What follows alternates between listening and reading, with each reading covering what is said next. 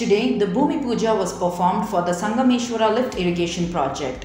Telangana State Minister for Health and Finance, Harish Rao, performed the rituals along with other dignitaries. Speaking on the occasion, Harish Rao emphasized that this project will benefit lakhs of acres of agricultural lands, turning them into lush green lands, ultimately benefiting the farmers. Sangameshwara Lift Irrigation Project will be a breath of fresh air to the farmers of the uplands of Sangareddy, Zaheerabad, Andole constituencies in the Sangareddy District of Telangana. This project was initiated to lift water from the Singur Reservoir to irrigate lakhs of acres of uplands in these regions.